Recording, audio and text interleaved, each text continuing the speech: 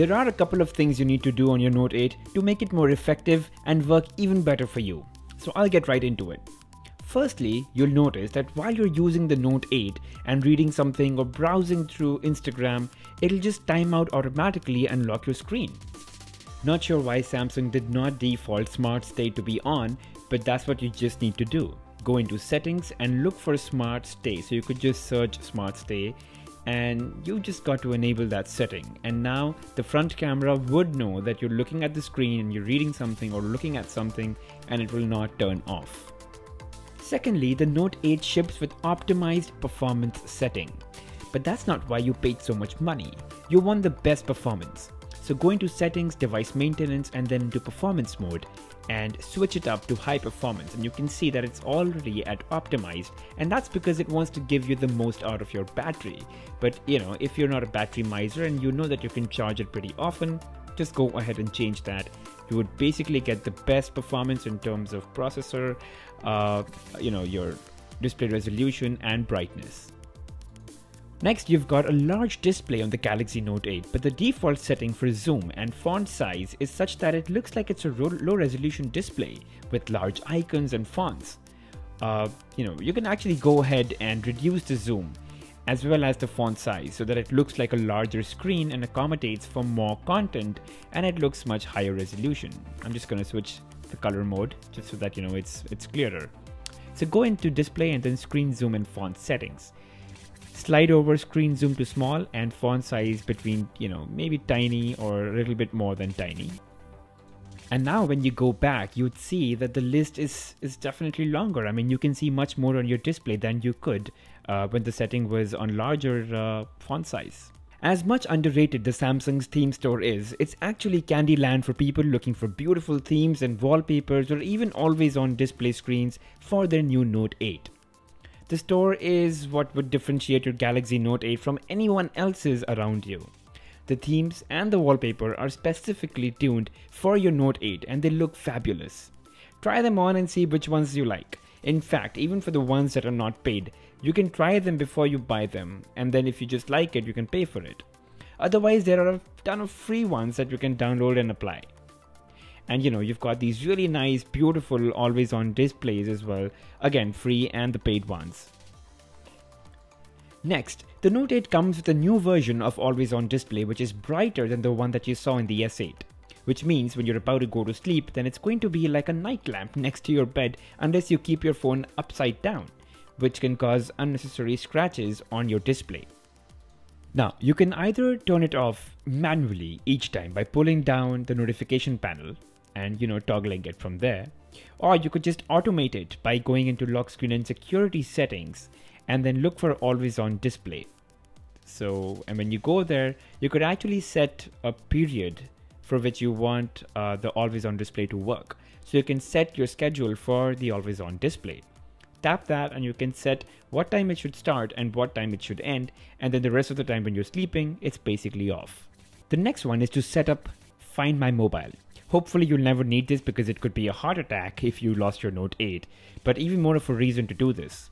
Just go into lock screen and security and then go into Find My Mobile and enable remote controls, Google location service, and send last location. You're just going to need your Samsung account for this, so make sure you've got one set up for yourself, and you can go into that URL at the top and find it for yourself. The Edge screen is again something very underrated. There is so much use of this nifty little thing here. I use it for 3 to 4 things. Okay, so for the first one is direct dials. I mean, there's just a handful of people you want to call all the time and you want to be able to call them extremely easily. The next I have is a calculator. And tell me how many times you go to your app drawer just to hunt for this simplest thing ever. So you can actually just download one from the Edge store or the Galaxy App Store, and you can install it and you can have it activated over here. And the third one I have is my music player. So every time I want to switch up my track or I want to play a playlist, I don't have to go all the way inside the music player. I can do it from here itself.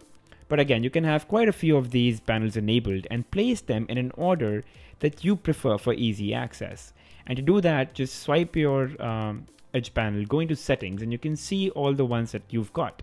and you can download even more of those from that button right there. And if you want to reorder them, you want to have your own preference, what you want to see first, you could just reorder it by dragging your fingers around. Next is creation of multi-window combinations, and this is not for everyone actually. For example, I make a lot of notes while watching videos. So I tend to have my Samsung Notes open while at the same time I have a YouTube video playing on top. And while the video is playing on, I can very easily resize my windows, and I could just take down a note or a couple of notes while I'm watching the video, right? So my combination is always ready, and to do this, I just I got to go on the tap on the plus icon over there in the app's edge panel, and then there is this button called a call to action called create app pair. You can choose first the app that needs to be on top, and then the app that needs to be right below that, and you can switch it of course if you want to. And once you're done, you just tap done, and it's created already over there. And then if you go, it exists right there. You can just tap on it and the combination will open up. The last one is about enabling pop-up view. This is disabled by default, but I think it's really handy and a very good feature to have on your fingertips. Pop-up view, it lets you pop up an app in a smaller view. It's a mobile small view, and you can continue to do something else in another app while that one's active. For example, I've got this email app. I can resize it by dragging it from the diagonal corner. And I can still use it if I want. At the same time, I can have another application running right behind that, and I can continue to do whatever I want while I'm using, so it's like using two apps at the same time, one over the other. Interestingly, I can also put this down as a bubble only. So, for example, you're using WhatsApp and you can just minimize it to a pop-up view, and you can tap on it, it opens up, you can talk to your friend, and then just go back to whatever you were doing. So those were some of the things that I think you need to do first when you get your Galaxy Note 8. Quite a few of those are actually disabled by Samsung by default, and I think you should just go ahead and enable those for yourself. If you know of any interesting things, do let me know in the comments section below. Do not forget to leave a thumbs up and don't forget to subscribe. Thank you for watching, guys. See you soon.